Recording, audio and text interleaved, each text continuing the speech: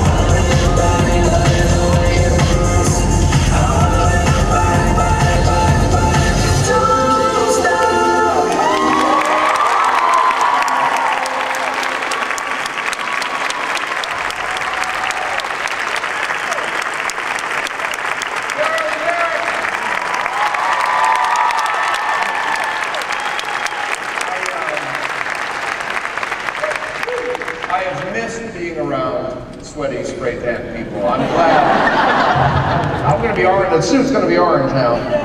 Okay, first of all, we start a week from Monday with the show. 3 nights a year.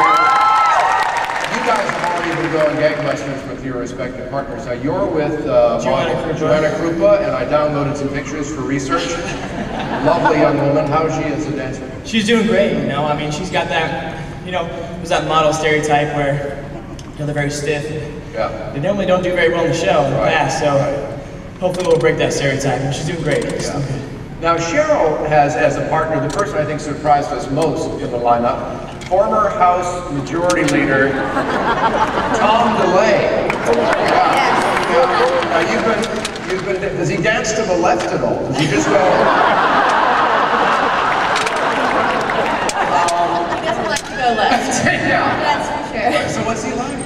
You know, he is different from what I expected. He's very nice. He's like the grandpa you always want to be around. And I really honestly hope that, you know, this is not a political show. Right. It's a family show, and I hope people warm up to him and just give him credit. Well, Jerry Springer, I mean, go look at the shows past, people like Jerry Springer and Heather Mills, and, you know, you went in with sort of predetermined ideas, and the show kind of shows a whole different side of them. Can't wait to get back to work with you guys. Please give it up again for Cheryl.